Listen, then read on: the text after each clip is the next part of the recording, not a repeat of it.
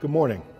I'm Leonard Hamlin, Canon Missioner of the Washington National Cathedral, and it gives me great pleasure to meet you on Monday, January 16th, in this new year of 2023. So won't you join me in this moment of prayer and devotion as we welcome you on behalf of our Dean as well as our Bishop. Almighty God, we come, and once again we are thankful for the new opportunities and the new day that you have set before us. We ask now that we might be able to set our minds and all of our heart on you. Thank you for this moment of calling us together, that we may be able to do all that you have given us to do. So we ask that you would hold us now. This we ask in the wonderful name of Jesus we pray, and for his sake, amen. Our reading on this morning comes out of the Gospel of Mark, the second chapter, the 18th through the 22nd verses. And in Mark's Gospel, we hear these words. Now John's disciples and the Pharisees were fasting, and people came and said to him, "Why do John's disciples and the disciples of the Pharisees fast, but your disciples do not fast?"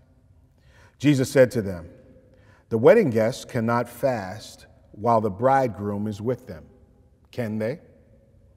As long as they have the bridegroom with them, they cannot fast. The days will come when the bridegroom is taken away from them, and they will fast on that day.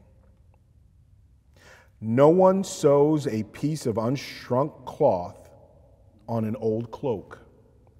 Otherwise, the patch pulls away from it, the new from the old, and a worse tear is made. And no one puts new wine into old wineskins. Otherwise, the wine will burst the skins, and the wine is lost, and so are the skins. But one puts new wine into fresh wineskins." Amen. Certainly on this morning as we gather, there are so many conversations that I have had to start this brand new year. Many of those conversations have focused on different subjects, but one particular subject that has come up in numerous conversations has been individuals' desire to fast. In the midst of their making resolutions, in the midst of trying to do new habits, for those who have been walking in certain disciplines of faith and trying to strengthen their faith, you will hear many people talk about fasting at the beginning of the year. Not just during the Lenten season, but to start the year.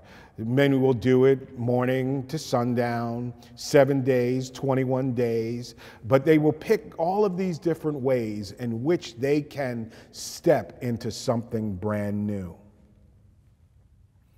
That is a desire for many that this year would be different than last year, that they might accomplish more than they did last year, that they might be a better individual than they were last year.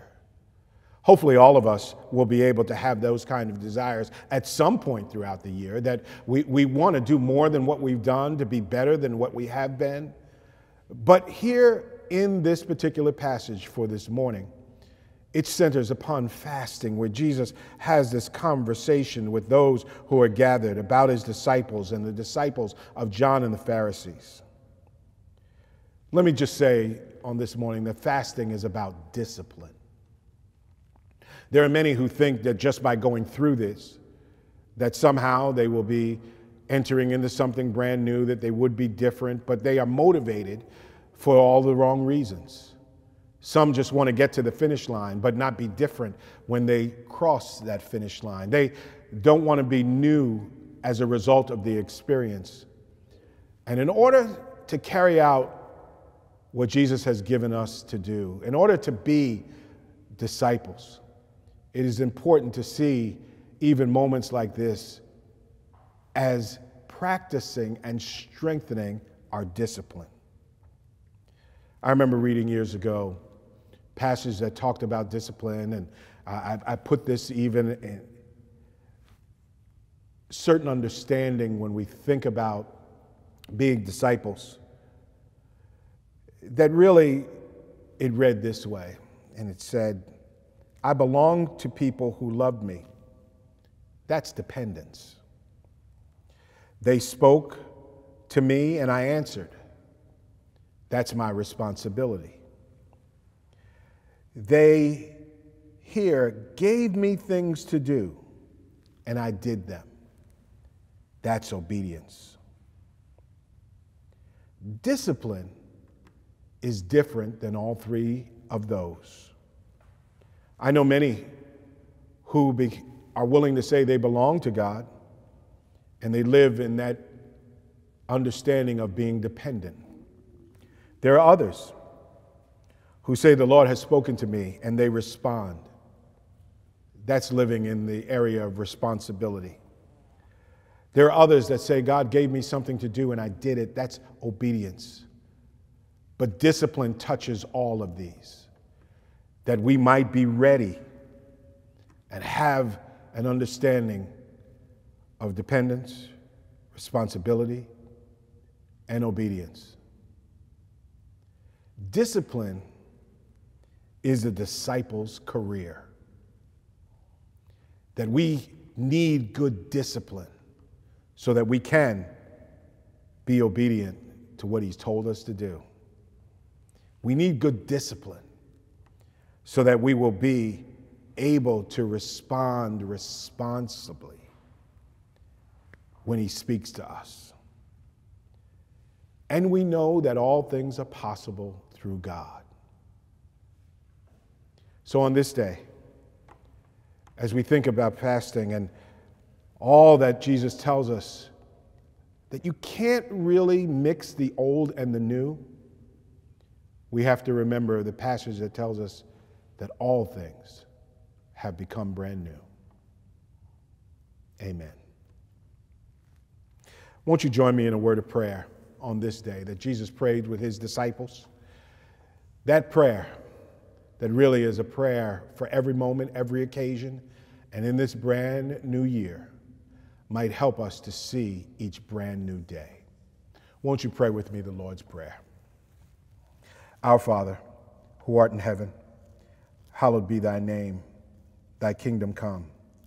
Thy will be done on earth as it is in heaven. Give us this day our daily bread, and forgive us our trespasses as we forgive those who trespass against us. And lead us not into temptation, but deliver us from evil. For thine is the kingdom, the power, and the glory, forever and ever. Amen. On this day, we pray that we might all not be trying to put new wine in old skins, but all things for this year might be made brand new. So now may the Lord bless you and keep you. May the Lord make his face to shine upon you. May the Lord's countenance rest upon you and give you peace. Amen.